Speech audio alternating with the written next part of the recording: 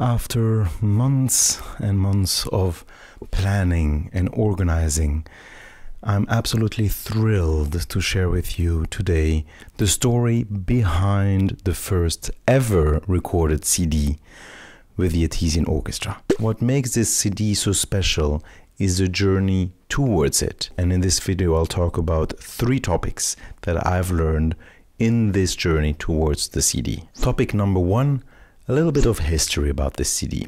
So, what inspired me to do this CD? Well, it kind of happened by chance. In December 2022, so almost 2 years ago, I had this opportunity to play in a concert at the Brussels Conservatory. And for that concert, we had to make little groups, so maximum 15 musicians, and also programs that are not too long, so maximum 15 minutes. And I stumbled completely by chance on these pieces by Mozart called Missa Brevis.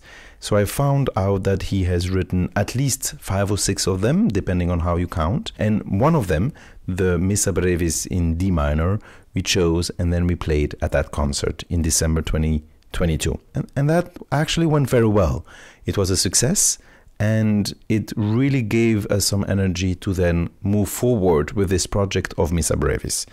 So I searched for many other types of Missa Brevis, and I actually also asked to living composers, well, do you want to write for us a new Missa Brevis? The only framework given here was the entire text of the Mass should be used, so all the different movements, so Kyrie, Gloria, Credo, and etc. And they needed to use the entire text. However, the composer could use their own writing style to take this text and really reappropriate in their own language. And so I found the first composer, his name is Fabian Fiorini, that was willing to do the exercise, and Fabian wrote an entire new Missa Brevis. So historically it started from a concert almost 2 years ago, and then fast forward to 2024, we had 4 concerts around this theme of Missa Brevis.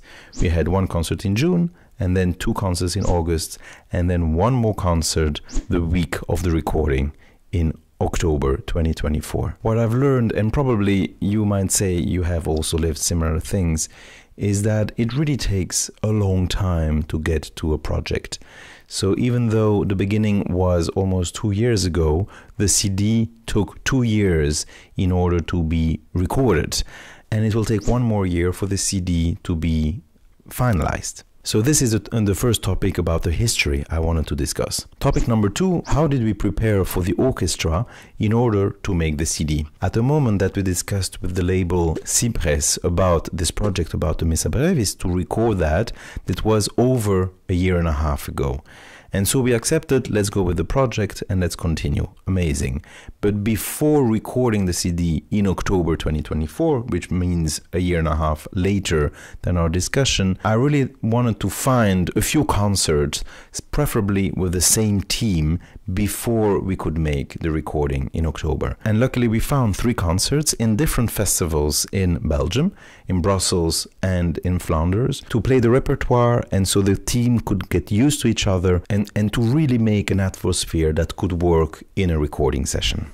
Now, in practice, even though it would have been nice to use exactly the same team over the different sessions of the Missa Brevis, it was unfortunately not completely possible. A few of the musicians had clashes in their calendar, and so we had to make little changes in the distribution, but overall I believe the full atmosphere was able to get through these different sessions to form one team during the recording session in October. Point number 3, my most challenging aspect of this recording process. Regarding the most challenging aspect of this recording, specifically in the week of the recording itself, a few weeks ago in October, is that it's really time consuming and energy consuming to make a CD. Because what's different with a live concert is that independently of what happens, the show must go on.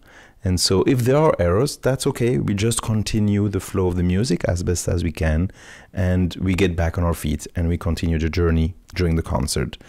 But when we record a CD, we are really aiming for absolute perfection. And so, of course, we needed to record multiple, sometimes 5, 6, 7 takes of the same musical passage in order to really have possibilities that later in the editing stages can be used. And so keeping the energy flowing, keeping track of time during this recording session, this was really one of the challenges that we had to keep in mind during the recording session. Another difficulty was specifically for the singers. It is one thing, of course, to record endless hours of recording with the string instrument, and it's of course tiring. And for singers it's also hard because they use their own voice, and so we had to really keep in mind how to organize the recording sessions to be able to rest enough, to be able to not do too many takes because we have other takes coming up for the singers. And so flowing with these types of energies was also part of the recording challenges. And the last challenge, I would say for me personally, was that the recording sessions were held in Namur, which is 1 hour away from Brussels, where I'm based. And so if the recording starts at 10 in the morning, this really makes for a very early start, at least for me. And so going over there in Namur early in the morning means quite short nights during that recording week. Well, this is, of course, for anyone who needs to commute. So here are 3 points I wanted to share with you today about the recording session that just happened. I'd be happy to hear your reactions, your ideas, if you have yourself recorded a CD or you want to record a CD in the future. Let's start a discussion underneath about how you are envisioning this, what ideas you might have for a CD, and I'd be happy to hear from you guys. So if you stayed until here in the video, you will see over here some old videos on this channel. Be welcome to have a look and see you in the next one.